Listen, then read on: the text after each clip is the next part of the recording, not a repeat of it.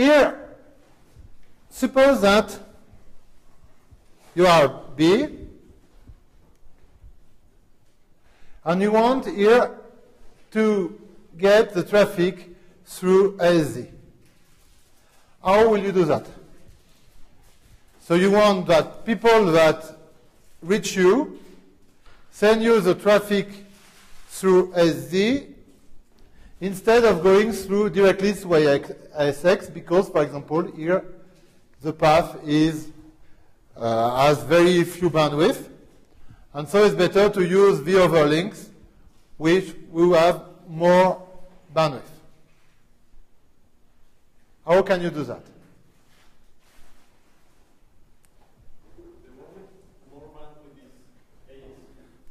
Here, these two links, I to Z and Z to B, have more bandwidth than I to B, Y to B. So, how can we tell the world not to use this, but this, which is longer in terms of S?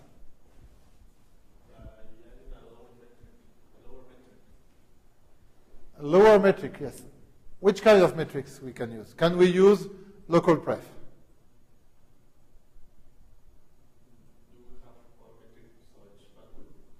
No. I don't know bandwidth. I'm doing politics. So I don't know about technical things. But, of course, I have to match politics to reality. But I have no way to tell reality. I just have my politics metrics, which is cost, we saw with MED, multi-exit discriminator, or cost with internally with local pref, or other things. So how can we make traffic not going through that link? Of course, when everything works fine here. And if it doesn't work fine here, because this line is broken, some misconfiguration in Z makes that connectivity is broken, or the line between Y and Z is also broken. So it's what I'm going to do here. For example, I'm sending here a prefix beta, and I tell the rest of the world that if I go through that link, the cost will be B, B, B. So it's 3 ISs. And here I just send it with 1B. So when it arrives here, I have beta, and it's just have the IS path, and the IS path is Z and B. So now we take the best one, and we continue to announce the best one to the rest of the world. So this one is not the best, the width 3B, because it's longer than this one. So now I say to the rest of the world, to reach prefix beta, okay, I am ISX, but here is the IS path, Y, Z, and B. Okay, so this way, I make all the traffic goes to SY, but in SY, I will prefer to send it to SZ than to send it directly to SP. So this is one way of doing traffic engineer, because now I am changing the way I can send packets on the network. So for example, you know that this link is overloaded, and you want to share your both links. So maybe you can send some prefix directly, that way, and some over using the overlink. So the one you want to go directly to Y, you will just send B. And here B will be better than the other path, which will be B and Z. So the traffic will go directly. And other part of your prefixes will go on the other line. And this way you can load balance between both lines. So this is one possibility. And we are going now to see another trick that can be used to control some remote AS behaviors. So this is something which is more complex to do. We're going to see it. So initially, it was just to talk with the other AS, like this, and you add some community attributes that were used to link things. Because when you have a prefix, or when you have site,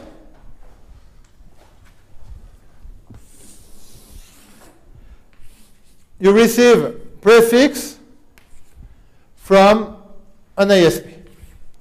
And then on your router, you have to write configuration to process this prefix. Do I like them?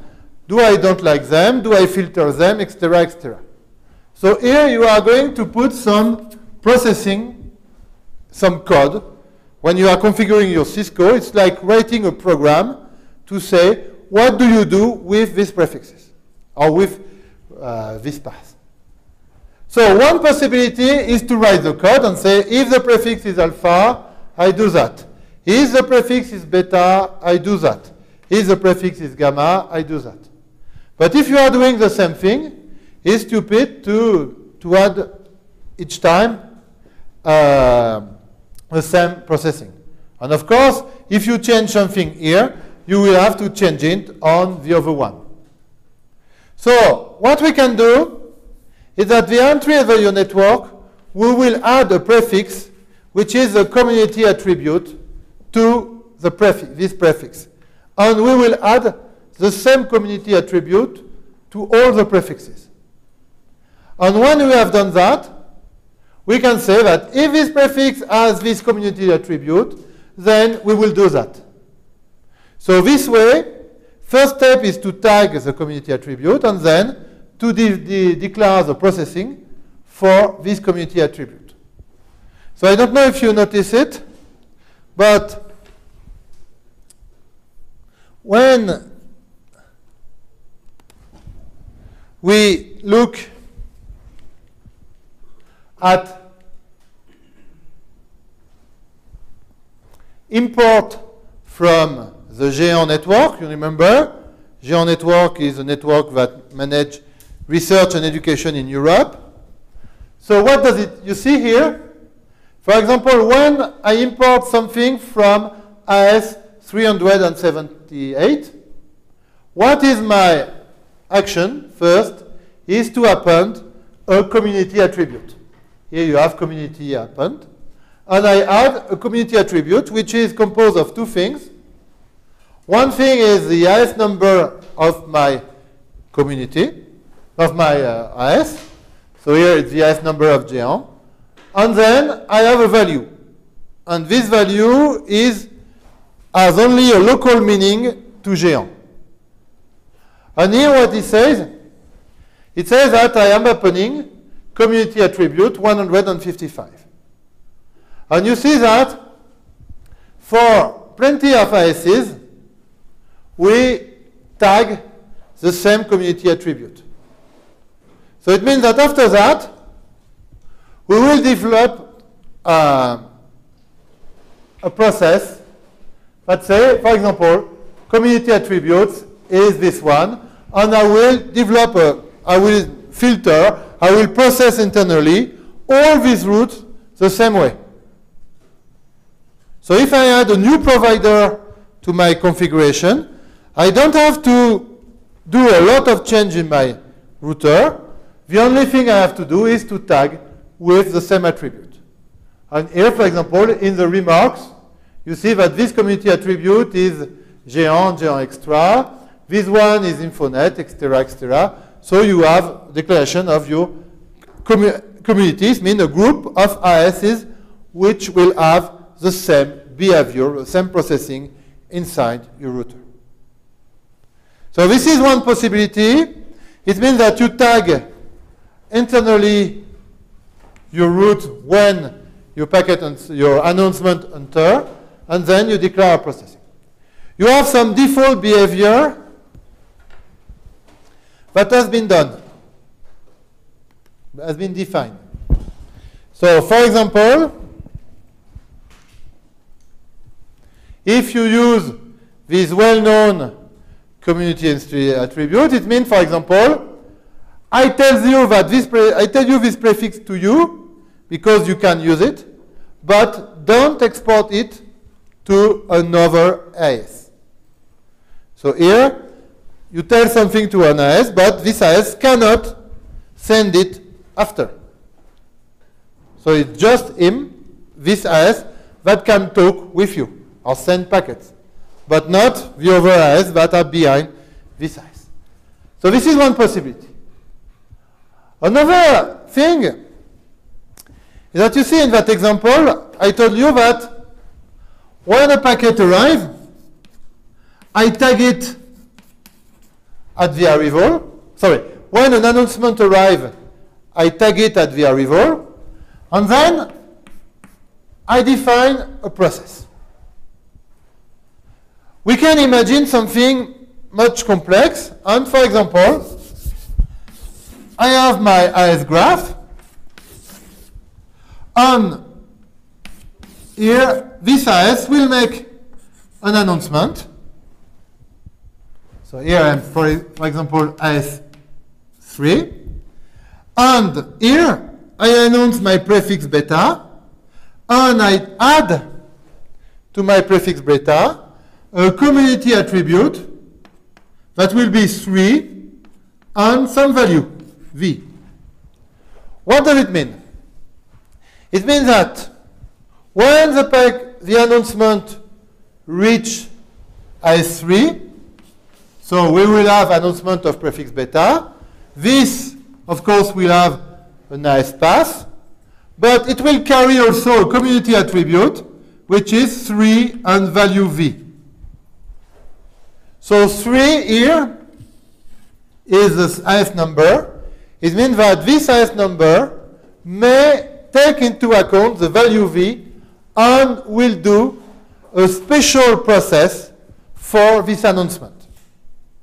And value v is something purely local, but will help you to configure how AS3 will announce its route to its neighbors.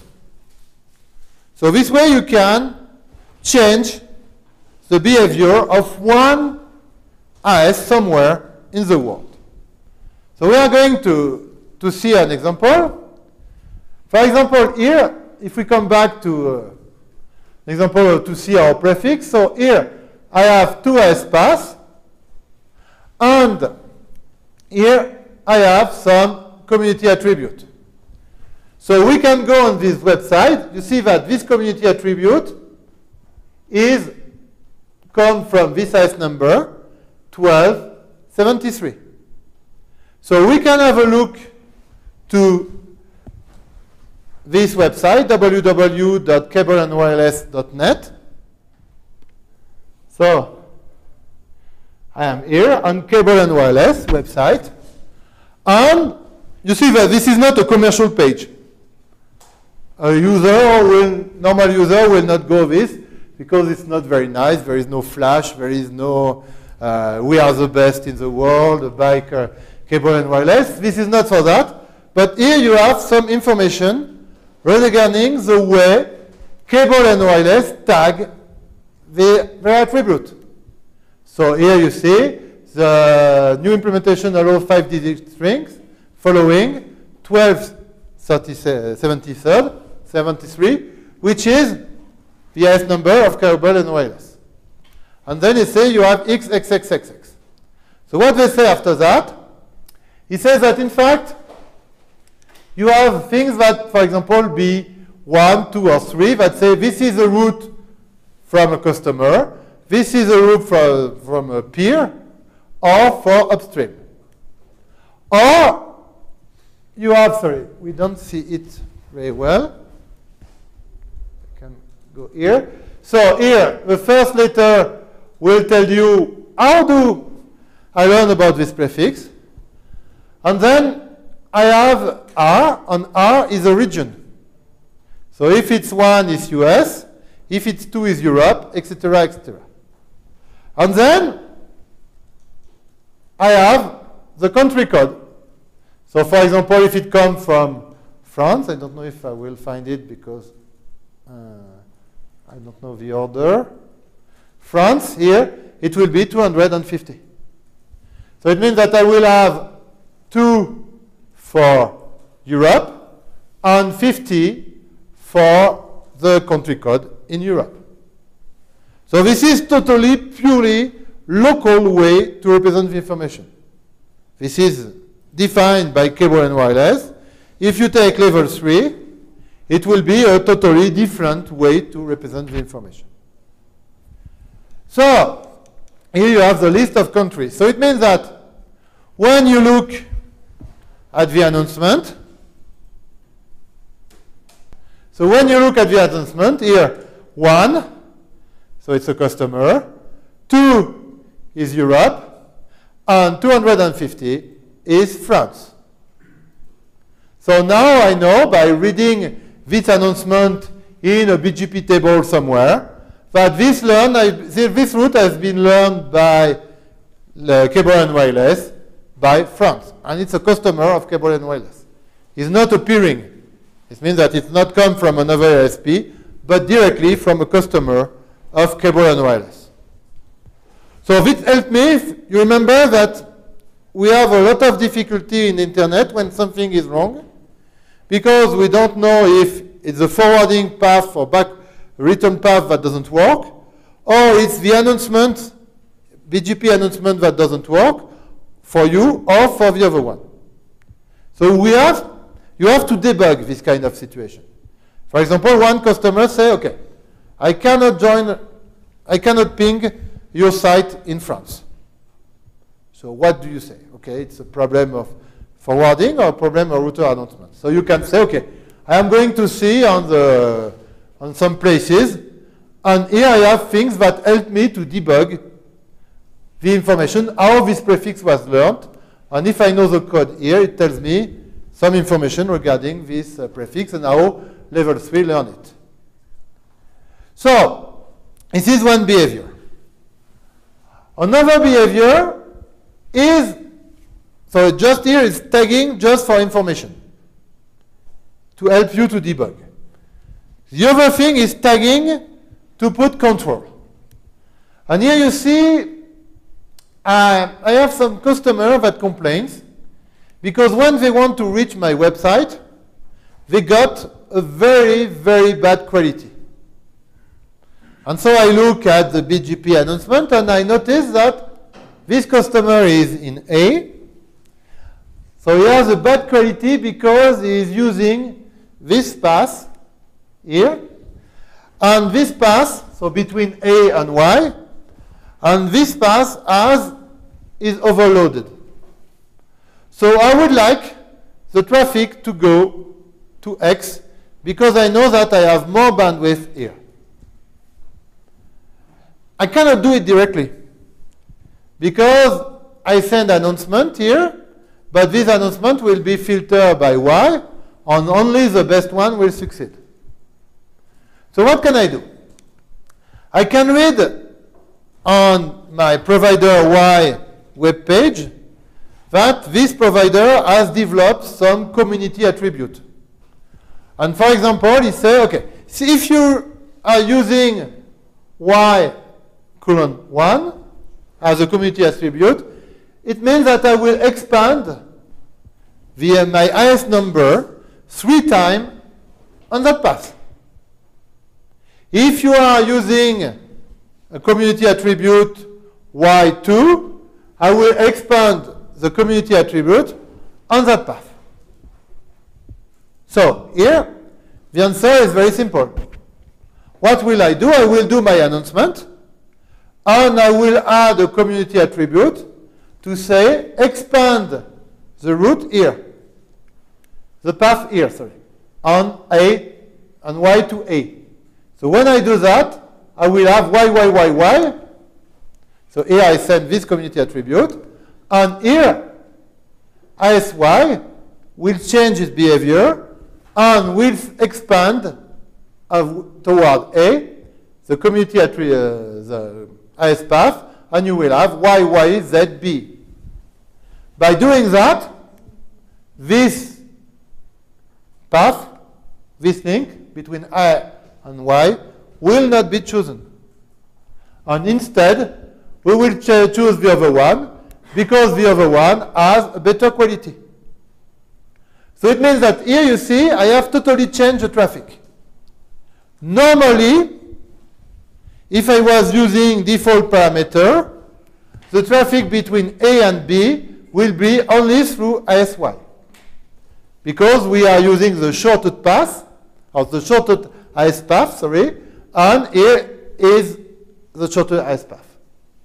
But by expanding my prefixes, I have selected Z. So the traffic goes to Z now, to go to me. And by using community attribute, I have told also this IS to change the route, and now I am going through ISX.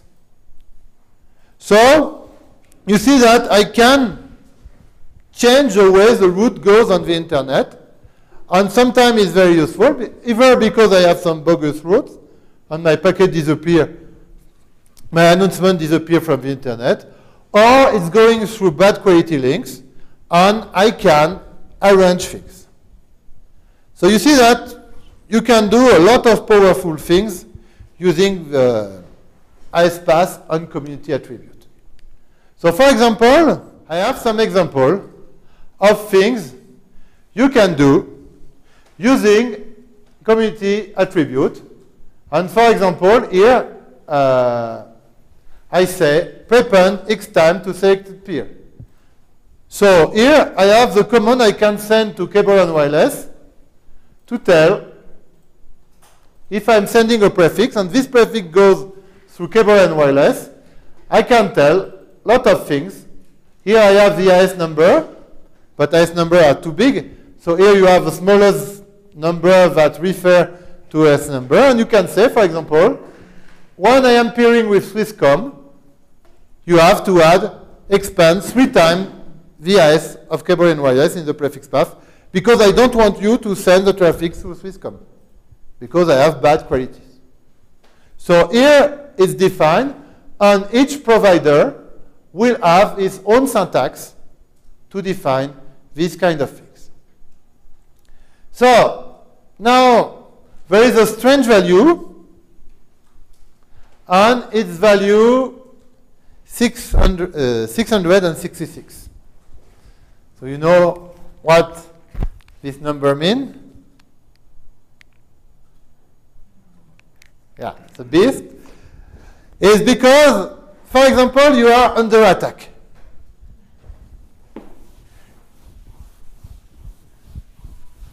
So you have a website. You have some IS. You are connected, and here you have cable and wireless website. And of course you have over peering with other things, so you have a graph. But you see that your website is attacked by a lot of traffic that goes through cable and wireless and overload your website, so nobody can see it again because there is too much traffic. So maybe one solution would be to say, okay, I stop to announce the prefix of my website. So this is one solution, but it's not the best solution because you block your website for everybody. So maybe you can use a way to say, okay, so I don't announce this to cable and wireless. It will have no effect because since it's a graph, you will find another path. So what do? You have your prefix beta of your website, which is under attack. So you announce it now with the prefix, so with the community attribute of cable and wireless, so 1273, and you put 666 to your prefix beta. So this will arrive on this side. There is no effect on the other ISP because it's not the this is not their highest number. So only cable and wireless will process this community attribute and will see 666. So what will do cable and wireless is to trash the traffic and remove it from the internet. So it means that here you have lost connectivity with people that are connected to cable and wireless. But you suppress the cause of, or the consequence of the denial of service attack. So this way, of course, people, customer that want to access your website, normal customer that want to accept access to your website using cable and wireless will not be able to do it because you have lost the connectivity, so cable and wireless. But it means that if other customers that go from another IS will be able to access to your website. So this is a way to protect you against denial of service attack, but it's not the best way, just a way to cure it instantaneously. And it says is that when you have done that with the announcement, then you have to open a ticket to manage, to help to ask cable and wireless to manage and to see why there was this denial of service attack.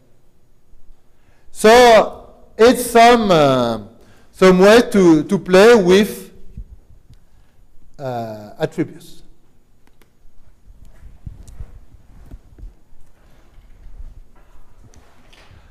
Okay, so let's other attributes that are useful is aggregation. So for example, here I look at two prefixes from Telecom Bretagne. The first one, 192.108.119, is a prefix that was given to Telecom Bretagne before 1993. So this prefix is a classful prefix and belongs to Telecom Bretagne. So here, there is no aggregation.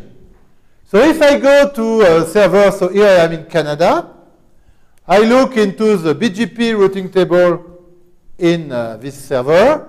What do I see? I see that the prefix is intact. So I have a /24 at Telecom Bretagne, and here it's a /24 that is stored in this router memory. In fact, all routers on Earth will take this entry, will have this entry. Now Telecom Bretagne has another /24 prefix, is 193.52.74. But this prefix doesn't belong to Telecom Bretagne. This prefix belongs to Renater. And what do we see in the routing table in Canada is that you don't have this prefix, but you have an aggregation. And in fact, here you have a /16. It means that here, Renater is doing aggregation. Aggregate all the prefixes from his customer and announce only one prefix. So it's a way to reduce the size of the routing table. So, and when Renater is doing aggregation, you will see here an attribute that says that it has been aggregated by this AS, so 2200, you know that it's Renater, and here you have the router that made the aggregation. Okay? So, now, the nicest attribute of BGP is next hop. Next hop has a very funny behavior, and it's very helpful to do a lot of things on the internet. So we are going to see how it works. So behavior are totally different if you are in BGP, eBGP, external BGP, or internal BGP, or even here if you have the red topology here. So we are going to see in this scheme the different behaviors. So here I have prefix epsilon, and I want to announce prefix epsilon to SB, so the green one. So here it will be easy. I have my IGP that collect all the prefixes. I learned about this prefix, and so I send it using eBGP between R1 and R2. And my next stop, so R1 is announcing this prefix, and it says there is a prefix called epsilon, and the next stop is, and it will put the IP address of its interface. So R2 will put in its fib, to reach epsilon, I have to send it to alpha.1. And this will be, so the fib is the lowest layer. So when you will receive something for epsilon, then we know that you have to send it on this link to that interface. So here it's the normal definition of next stop is one, or it's the next stop, the BGP definition of next stop is the same as the fib definition of next stop. So it's really where I can send the information. And here it's possible because we are on the same link. It's eBGP, external BGP, and we have a direct link between these two routers. Now, when I look internally, I have this prefix epsilon, and I have to send it internally using iBGP, internal BGP, to router R3. So what do? I do the same as R1 did. It says that there is a prefix called epsilon, and I put into next stop the IP address on which I am sending the information. So here I will put beta 1. Can I put beta 1 in the fib of R3? So here I cannot join directly beta 1 because here I am in internal inside my AS, autonomous system, and here I have some routers here. So we are not on the same prefix.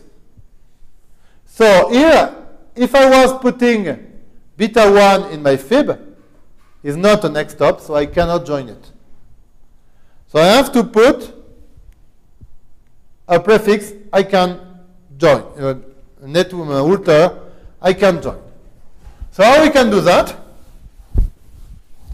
You remember that we have an IGP, and on this IGP, so if I look at my shorted path 3 for R3, I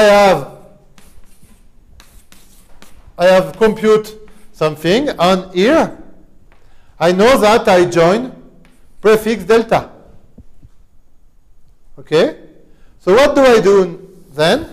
I look at my next stop in, so the first level of my tree, and here I will say that to send to prefix delta here, that is contained in my BGP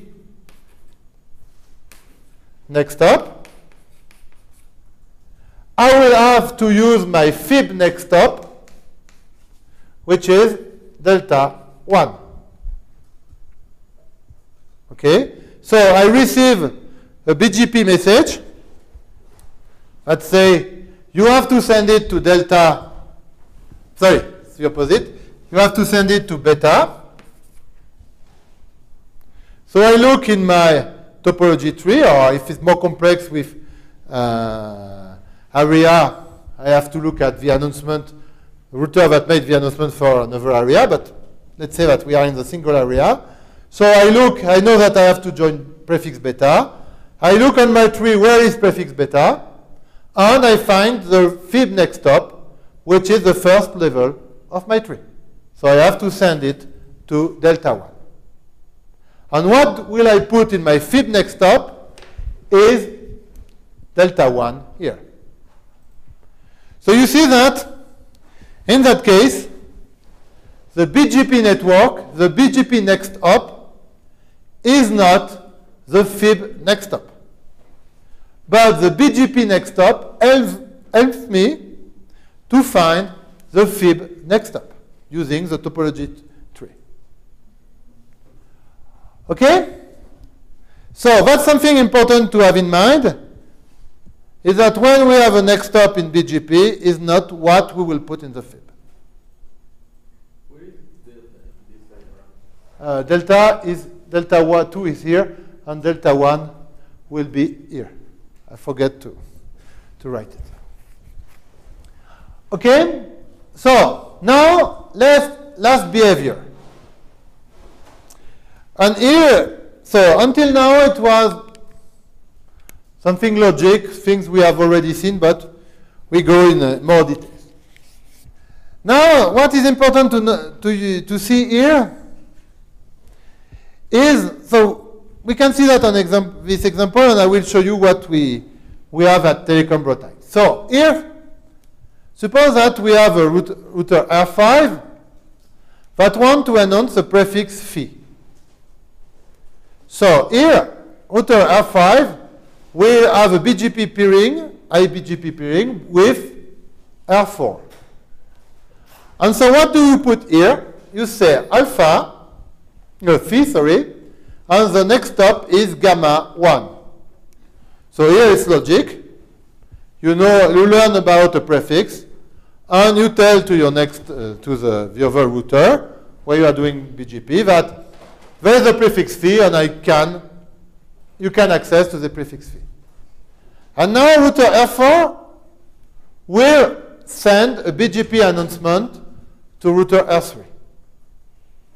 But what we are doing here, we are not going to change the next stop value. Normally, if we take all we have seen before, we put the address, the IP address of the prefix we make the announcement. So here it will be gamma.2. But since gamma.2 and gamma.1 are on the same prefix, I will continue to keep gamma.1. So it means that now packets that goes to R5 will go directly to R5 without crossing R4. Okay, so this is optimization, because otherwise R4 will have sent it again on that link to R5. So it's better to send it directly. So I will show you that on another example we have in Telecom Bretagne. But what's the interest of this? What is the big difference on what we have seen until now? Is that now the routing path is different from the forwarding path. And with BGP, we are going to do that. It's a very common behavior. When you are in the IGP, you remember we check if we have bidirectional path, because I send an announcement, I want to receive the traffic on the other way. So it means that my routing path and my forwarding path are the same in both directions, but they are the same. Now I can send BGP message to other devices, and these devices, like R4, will never see the traffic. They just see the routing information, but they will not forward the traffic. So it will be very helpful. We will see why in a few moments. So what does it mean right now? For example, in Telecom Bretagne, we have our production network. So our production network is handled by a router, and this router can peer with Renater.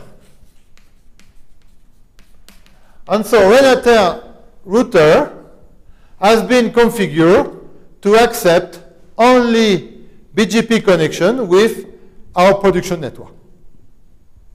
In fact, here we have a link, an Ethernet link between these two routers, and we have a /29. /29 means that we have 3 bits, to number things. We don't use things with only bits equal to 0, and we don't use all the bits equal to 1, but we have 6 remaining possible values. One of them is used by our router, and this value is known by Renater. Now, we have another network. It's an experimental network for our lab. And here we have a router, and we want to announce the prefix like 192, 108, 119. That is our test network to Renater to have routing. I cannot do it directly because Renater will not accept, is not configured to accept my peering. So I can go only to our production router, and this production router is configured to accept the peering. So I send the announcement for this prefix, this lab prefix, and then it is sent to Renater. But since we are on the same link, when Renater will send me traffic, this router will not have changed the next hop, and the traffic will be directly sent to this lab router and will not go through the production router. Okay, so you see, I change the path as in this example. We change the path. The announcement will go one way, and the traffic will go another way. And this will be very useful for plenty of things that we will see in the future. Last part about this, and if you understand that, you have understood everything to BGP. It's something called synchronization. So suppose that here we are going to see the old path. I have a prefix epsilon. So I send this prefix epsilon using BGP announcement to R1. Then I have a TCP connection between R1 and R3, and I send the information concerning epsilon. So in the fib here, I have to reach epsilon, you have to send it to delta.1. And then I send this prefix the same way as between R1 and R2. R3 send it to R4. Now, suppose that R4 or any router wants to send traffic to epsilon. What happens? This router knows about epsilon, and in his fib, it says that if you want to reach epsilon, you have to send it to gamma.1. So it's here. Now I am here, and my routing table says, okay, you have to send it to delta1. And what happens here? What will do delta1? Source address, someone you don't know.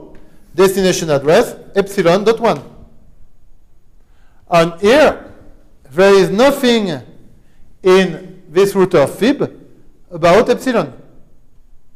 So what will it do? It will issue backward to the source an ICMP message that says, I don't know this prefix. So that's the problem. And why do we have that?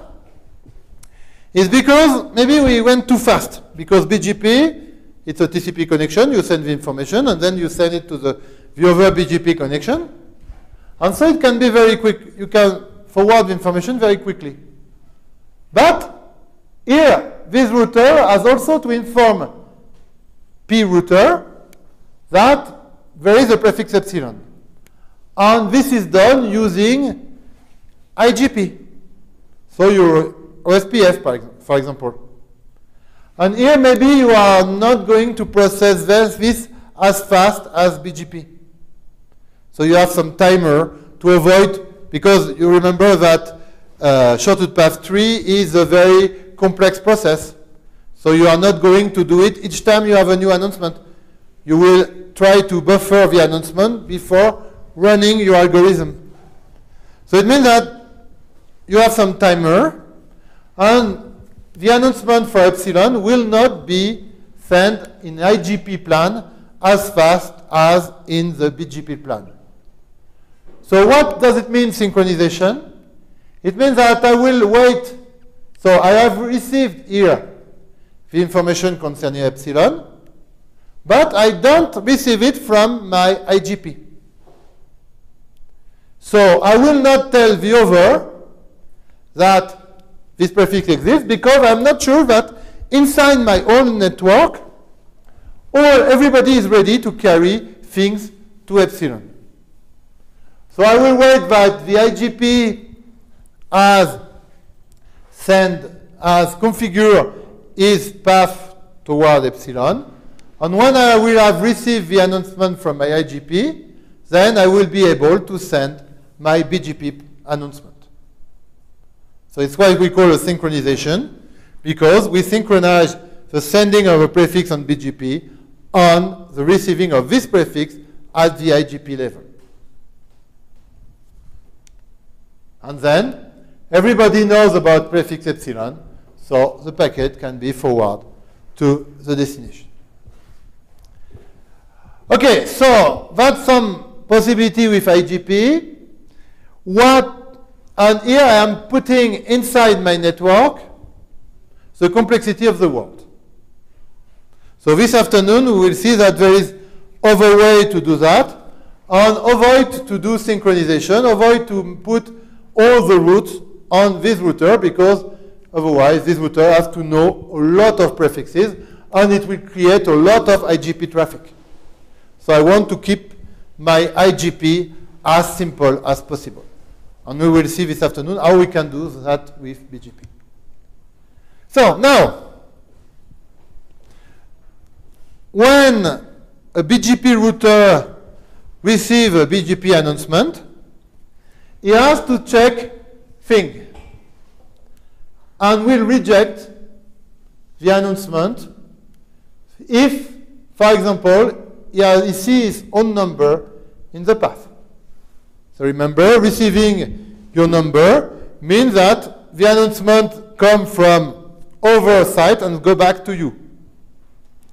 So there is a loop, and so you don't have to take care into account, because to take this into account, because it's coming back to you by another path. Other thing is that you have a next stop that you cannot reach. So that's a problem. For example, in the previous example, if I don't have in my announcement here I have beta.1, but if I don't know how to reach beta, then I cannot accept this prefix. Otherwise, I will create a black hole, because I will continue to propagate the information and say, okay, you can send me traffic to epsilon, but when I will receive traffic to epsilon, then I will not know how to process it, because I don't know where is the next stop. So in that case also, I refuse to take into account that. So this is two automatic policies. And then you have user policies or ISP policies. For example, he said, I don't want to talk with this guy. I don't accept his traffic. So in that case, you can specify some rules, and you can filter the information either using on the prefix or on the IS path. For example, you say, I accept things from Renater, but if you receive things from a customer of Renater, then you will refuse this thing, because you just accept things that are initiated from Renater. So here you will define your policy, and it's what we saw in the WHOIS database. I will import things coming from this IS or this ISPath, but not from this other ISPath. So here it's your policy that you will put there. And then it depends of your router. Cisco and Juniper, for example, have different behavior to manage BGP information. So first thing you look when you accept an announcement. So you have a local weight. And if you put this local, if you have the highest local weight, you will accept. If they are equal, then you look at local pref. So we saw local pref, you add this in an announcement. And if you are the sender of the highest announcement, then it's you who win. Then you have ISPath. So you see that local pref is more important than the ISPath. The ISPath is the default policy. But after that, you can look at the prefix of the router that sends you the information. And you can filter it. Then you can look at the origin, which is not very useful because now the origin is always IGP. Then you can have something on MED. Then you will privilege external path to internal path, because if you privilege external path, the traffic will leave directly. If internal path, it will stay in your domain. So it's better to leave it out. Then if you have internally, but you have different routers, then you will look at the cost to reach that router. And you will select the best one, etc., etc. So you see that you have a complex process to select a BGP announcement. So now, with BGP, we have a problem when we have a very large network, because we have to establish IBGP peering with all the PE. Why we have to do that? Is because in normal BGP we don't have, when we are doing external BGP, we have the ISPath that allow you to detect a loop. Because if an announcement comes back with the same IS number, you know that the information is coming back to you. But here we are in the same IS number. So since we are in the same IS number, we cannot make the difference between something that loops or something that is announced by this one. I cannot put the IS number to define this. So to avoid any problem, when I am sending something in IGP, for example, this router sends an IBGP, sorry. When I'm sending an IBGP message to another router, then this router cannot send it again. So I just give it to that router. So to make all the router aware about this information means that I have to send it one by one to all the other routers, which is very difficult to manage. Because if I'm doing that, I add a new router here. I have to reconfigure all the routers to make a peering with me. So it's a lot of configuration. It's also a lot of traffic, because if I am learning 350,000 routes from this BGP router, then I have to send this 350,000 route to all my PE. So it will generate a lot of traffic. And we go again in the problem we saw with MPLS. It means that physically, I may have only one link to a P router. So it means that on that link, I will copy n times the same information. So what we would like to do is to reduce the number of peering inside the domain. And we have two possibilities. One is use what we call confederation. So what does it mean? It means that I split my AS into smaller ASs. But these smaller ASs will have private numbers. So when I will leave, I will remove this. But now, since I consider these private ASs as ASs, it means that I have to do eBGP outside of my AS and iBGP, internal BGP, only inside of my AS. And the number of devices will be smaller. Since the number of links is n squared, here I will have less connection. For example, in the gray one on the left, I will have only 3 iBGP connections because I have only 3 routers. And then I will do eBGP between my AS, my private AS, and the blue one. And here I don't have to have a full mesh. I can have only some eBGP link, and because when I will learn something from here, I will propagate it to the other one.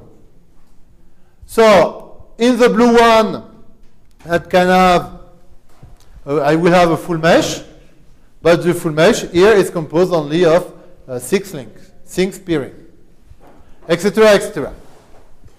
The other advantage is, for example, during a migration, I can have some ISs, private ISs, where I will run one IGP, for example, IS2 IS, and other ISPs or private IS, where I will run OSPF, for example. So I don't need to have something, only one IGP.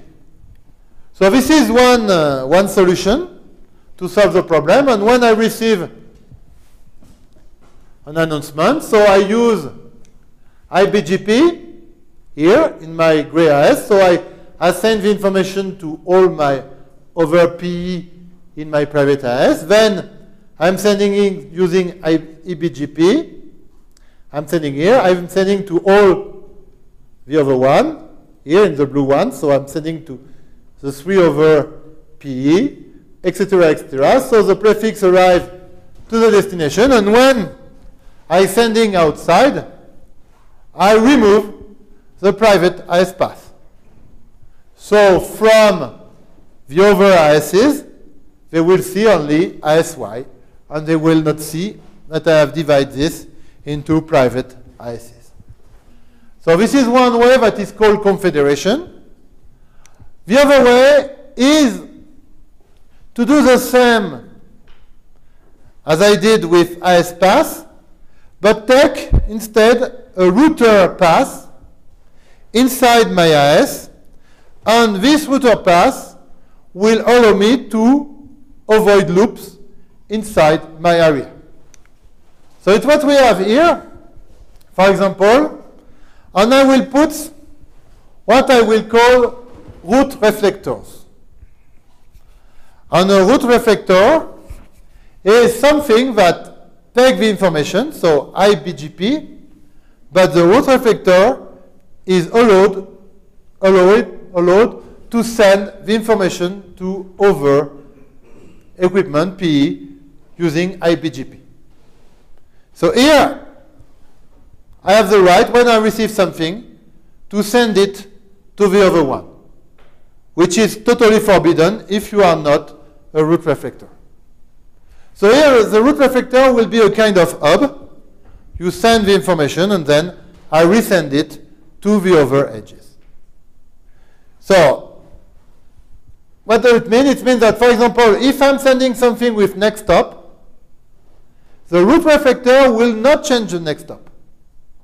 It will just copy it, for example, to R6.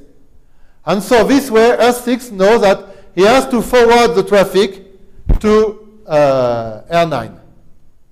But it will be R10, the route reflector will be totally transparent. So it means that here our BGP traffic will go to the route reflector, but the forwarding traffic will not go to the route reflector. So here we are also changing the way we manage prefix announcement and the way we are doing routing on our network. So of course there is a problem if your route reflector fails then you are losing connectivity inside your network because root refactor is a single point of failure. So to avoid this, you can put several root refactors. But if you put several root refactors, you have a risk of a loop between these two root refactors.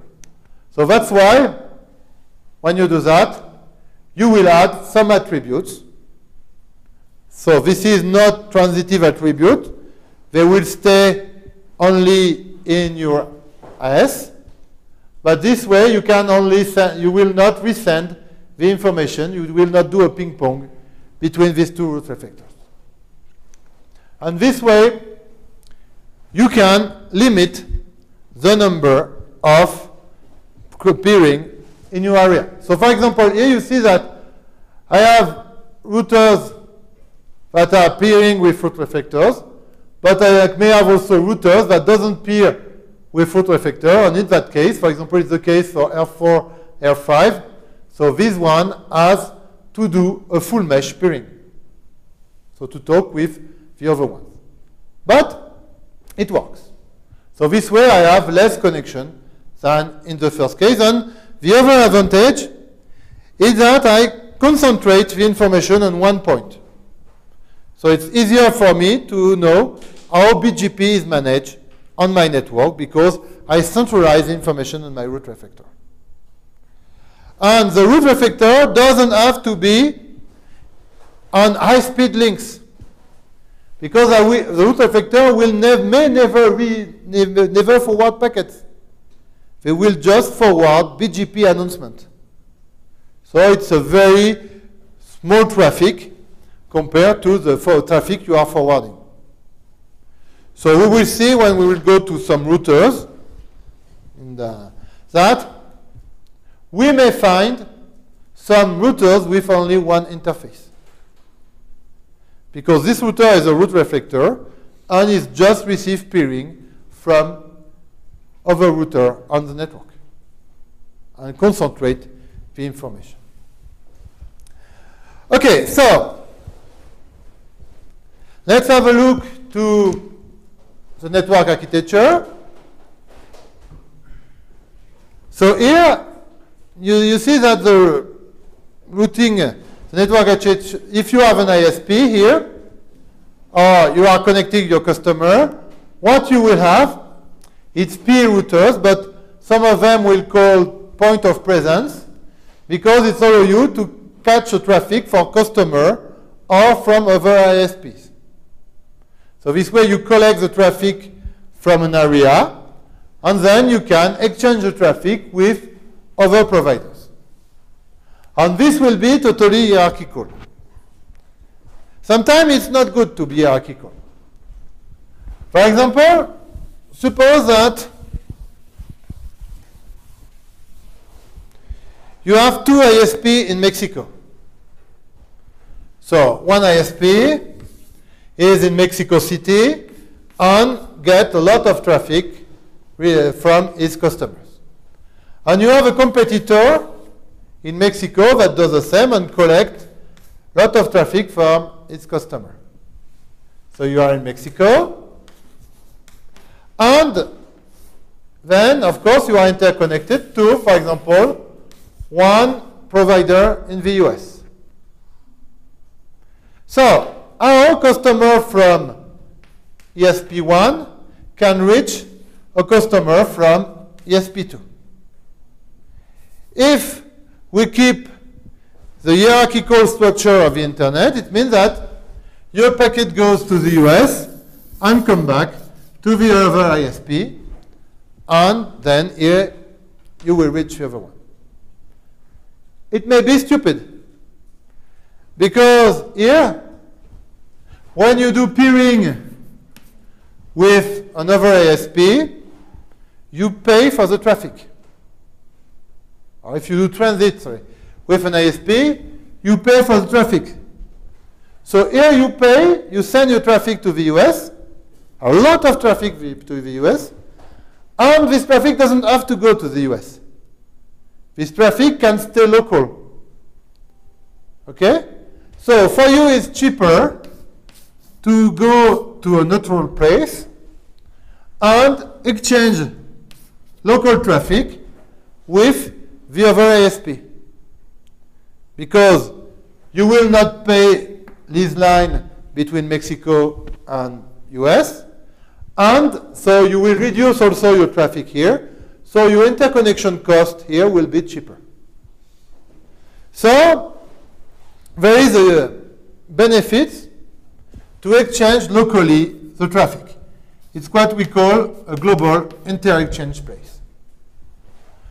So what is this kind of things? A global inter-exchange space, a GIX. It's a neutral place where you have just power, and you come with your lease line, you put your router, you connect it to a switch, and the other ISP does the same.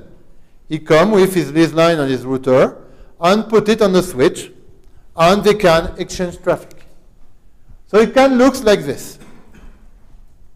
It means that in this neutral place, you have the different ISPs that will exchange the traffic. So here you will have eBGP. Because here you have an IS number, it's the ISP1, another IS number for ISP2, another IS number for ISP3, etc., etc. So here the traffic is eBGP. So, for example, each ISP has its own politic, so it will establish peering with other ISP. So in that case, for example, ISP3 has a prefix, announce it to ISP1 with a prefix, and the politic of ISP1 is to send this prefix to ISP4. Okay? How will be the traffic between ISP4 and ISP3? Which path will be taken by the traffic? Will the traffic go to ISP1? Will go through ISP1? I have traffic from ISP4 to ISP3. The announcement goes through ISP1, but they share the same link. They are on the same prefix. So here we will not change the prefix, and so ISP4 will be able to send directly the traffic to ISP3. Okay? So when you will be in RAN, one of the practical will be to play this role. So each of you will be a different ISP, and you will have to take some agreement to be sure that you can send traffic from one point to another. So this is one possibility. Of course, sometimes it's not very clear, because here I have only one. Each of the ISP is doing his own peering strategy with other ISPs. So what we can do is, for example, to put another device and ask all the ISP to do peering with a special router called a root server. And this root server will implement the strategy, the politics of the ISPs. So we have two solutions. One is to give the root path, the root password of the root server to all the ISP and ask them to configure their politic in a central way on this root server. Do you believe that it's a good solution? Can every ISP go on this router and configure their politics by themselves? So normally not, because they are competitors. And sometimes, just by mistake, they can erase one competitor configuration, or make a small mistake that makes that all the traffic is going through a very small throughput link, and so the other ISP will have a very bad quality. So of course, it's impossible to ask all the competitors to collaborate to make this thing work. So in fact, we have to populate the routing table here in another way.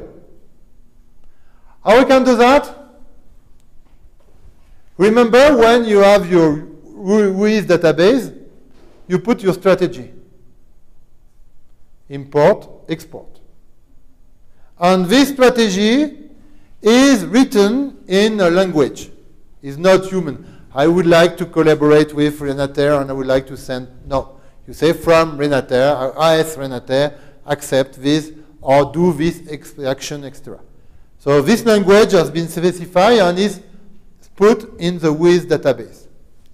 So what we can do, what can do the root server, is to take the information coming from the WIS database, change it into the configuration file of your router. So if it's a Cisco, then you will change the RPSL routing policy specification language to iOS command. If it's a Juniper, then you will take the RPSL and you will compile it to create JuneOS commands. If you are running Linux with Quagga, you will change your routing policy specification language to Quagga commands, and you will put it on the server. So this way, what will do provider is just to put their policy in the WIS database. And WIS database is protected by password, so only one provider can modify its own policy. The other advantage of this is that here we are almost sure that the WIS database contains accurate information. Because otherwise, it's the last thing when you manage a network, the last thing you do is to change things in the WIS database. For example, if you look at Telecom Bretagne, I think we are 2 directors ahead from reality. So we missed 2 directors in the database, and it's still an old one that appears in the database because we forgot, or the network administrator forgot to update the WIS database. Here, you will not forget to update it because it's useful for your root server.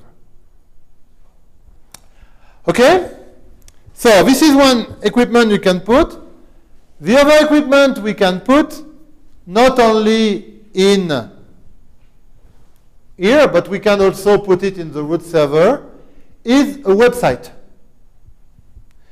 Because people that, if you have a problem, for example, you don't know, you announce your prefix, but you don't know who received your prefix, by which path. Because you, as an NAS manager, you have only a local vision of what you are doing.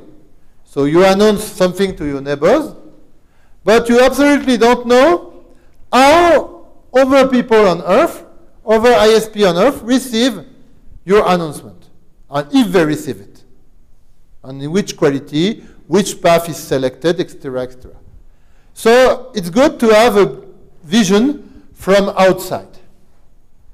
And this vision from outside is done by some web server that can be connected to some ISP. So it can be in the global interexchange places or directly into the ISP network. And these equipment are called looking glass, because this way you can see what happens in the network. So there is a website called bgp4.as. So AS is Assumption Island. So it's a domain that belongs to the US. But it was very funny to put AS with BGP.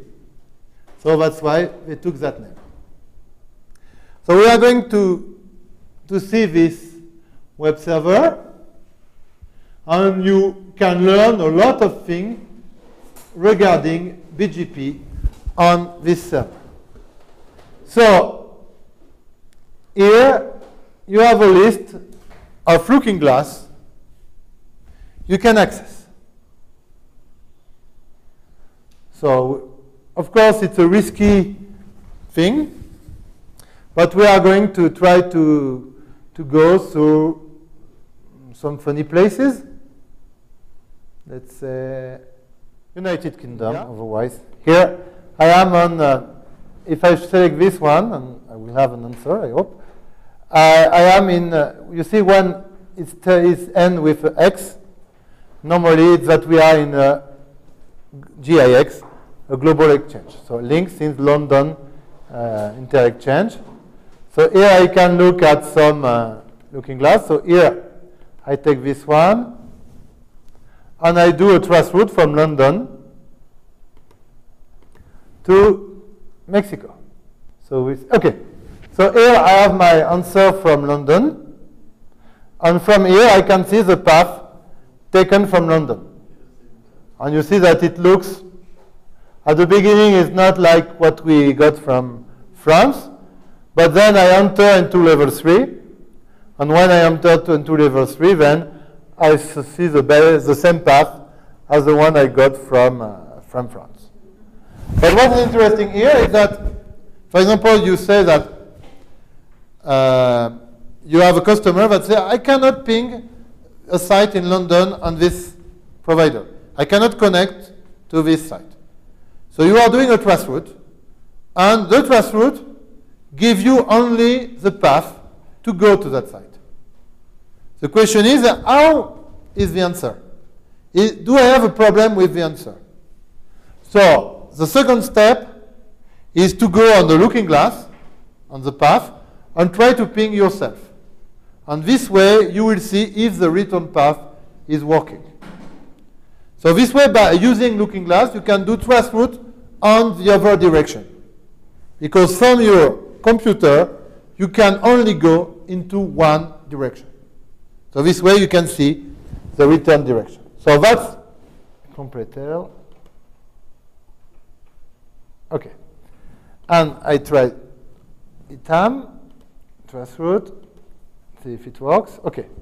So here I have the trace route from completer.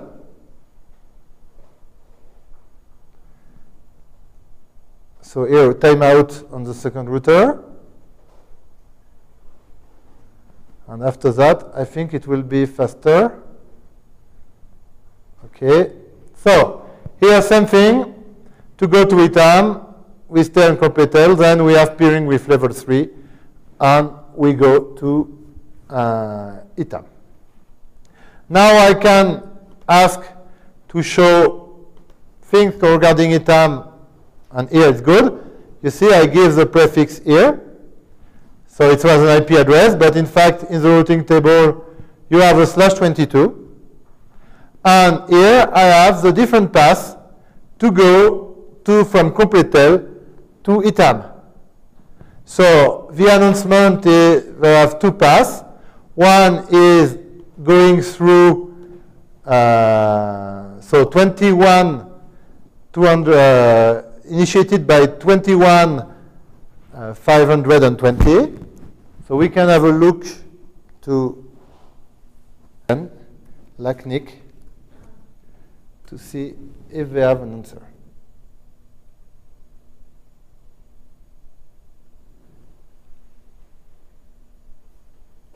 Which is not very obvious. So it's not my best day for demos. We will keep it running. And we are going to see here continue. So you have this AS, so you can have a look and try to call for different ASs and see to which provider they belong to. So using the with command. And this way you see that you have two routes. And if you look at this route, this one and this one, the AS path is the same. So here I'm in France, and I receive announcement from ITAM, and it comes from twice the same AS path. But the router is not the same. So it comes from two routers, so two entry points on my completer network. And then I will have to select one. Local preference is the same. And a lot of things look the same between these two announcements. So normally what I will do is to take, for example, from my point of view, what is the closest router? So with the smallest IGP metric. And I will select this one. And so what we say here is that we have two available paths, and the best is the number 1. So I will take this entry as a next stop, and I will propagate now, when I'm doing BGP announcement, I will propagate this information to other AS path, to other AS, and tell them, look, I have this path, which is the best. Etc., etc. So this is one way to do things, to log on a router using web pages. But you cannot do a lot of things when you are connected to a router. So another solution, looking glass. So I will not tell you which one you select. You select the one you want.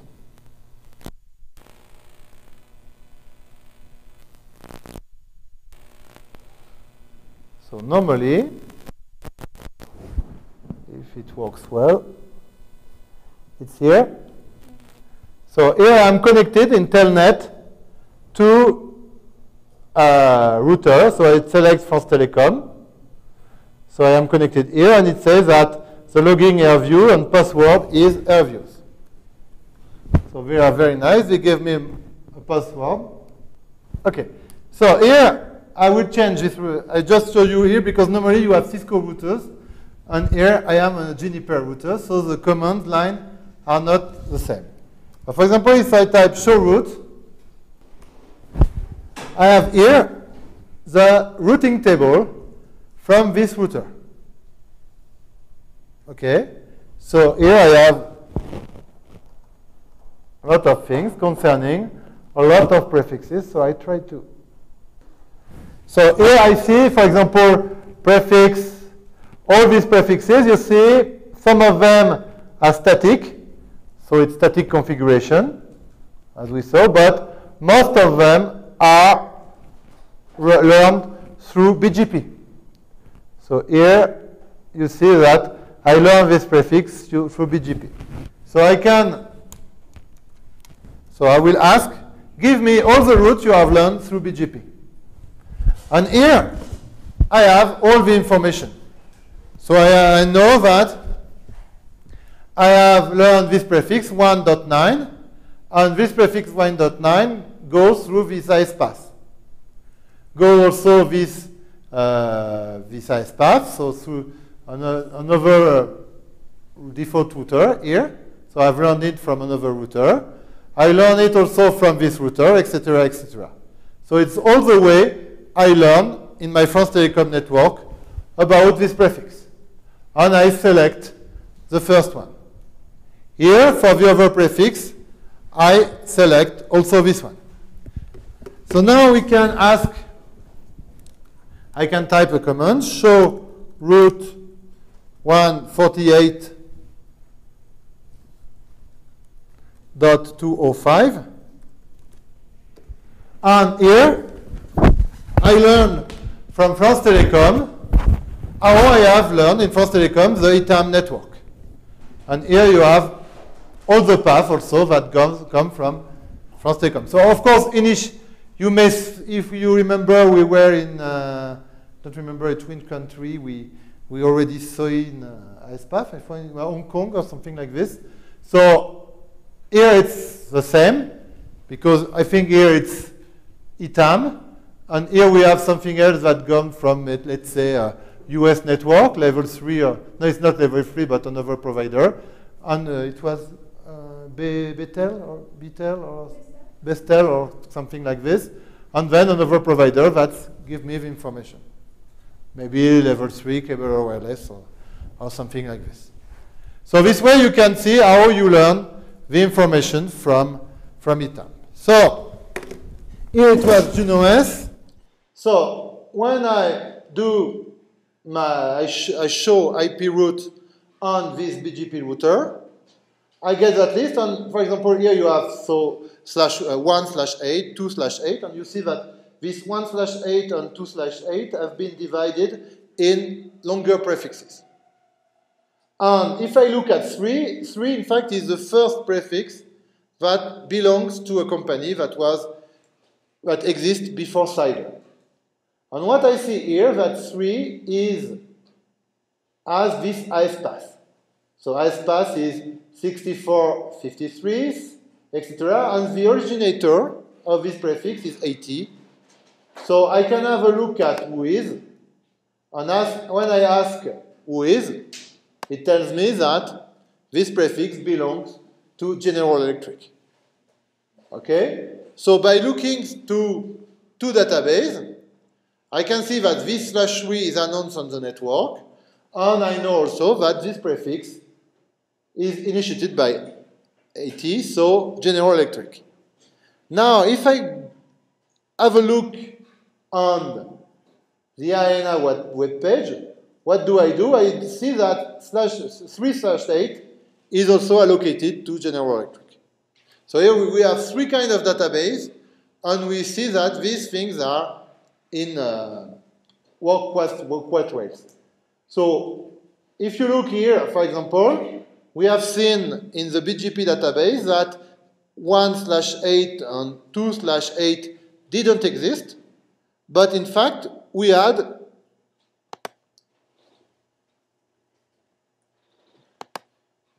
a lot of prefixes that appear in the 1 and 2/8. So what we have seen in this table is that 1/8 is an Asian prefix, and 2/8 is a RIPE, so European prefix. So now, of course, we are not going to do it. You can test it if you want. But if you look to this IS number, this IS number should be in Europe. And for the one here, this IS number should be in Asia, etc., etc. So here you see you have all the table, and as I said, the number of entry should be around 350,000 entries. So which it takes a long time to view all the prefixes. So we are not going to view all of them, but we can try to filter. For example, so IP BGP 148.205.0.0, and here I have, from this Canadian router, prefixes and IS path here regarding ITAM prefix. So what do we see here? Is that for this prefix there is two paths, one which is composed of 5 IS numbers, and the other one which is composed of 4 IS numbers. So if we take into account the default matrix, it's to use the shorted path, the shorted IS path, and it says here that the best one is number 2. So since this one is number 2, it means that when this router would like to send packets, or if someone in the area wants to send packet to ITAM, then the next stop will be this one. So I will send the traffic outside using this one. And what you see here, that the ITAM prefix is also tagged by community attributes. So I cannot tell you what they mean. If we want to know what they mean, we have to localize and know what is this, what's the name of this IS, and then go to the web page of this IS, or look on Google to find community attribute regarding this autonomous system. And they will say what means this information. But right this way, we cannot know it. So there is no standard way, except if you find 666, let's say that maybe it's to protect you from DOS attack. Okay, so we can also, for example, show IP, BGP, and here I can type regular expression. For example, you remember this IS number is ITAM. So here I ask a question, and I'm going to look in all the BGP table to ask the router to show me all the paths that contain somewhere the IS number of ITAM. And if it works, it will take some time, because maybe, and here all these prefixes are announced by ITAM. So you see that here we have a lot of fragmentation of your prefix, and you announce all this /22, 24 on the network. So I have no idea why you are doing that. The best way is to ask UCL why are you doing this on ITAM network? Maybe because you have other places on Mexico where you use this network to do interconnection. I don't know. I will ask because it's very strange. But you see that we have discovered this, and the AS path is different. Sometimes there is problem because BGP is based on the trust from providers. So a long time ago, it was a small family, and all providers were competitors for the market, but were friends and can trust each other to exchange traffic. So there was no problem, because when you say something, of course, you check it, but you cannot check everything. Because when you are a tier 1, you can say, okay, I am very good to attract this traffic. And here it's very difficult to verify this kind of thing.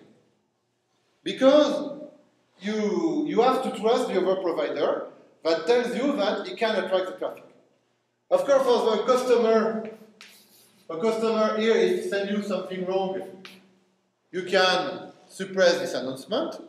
But from the first level of ISP, what we call the tier 1, it's very difficult to do it because they can't be the best path.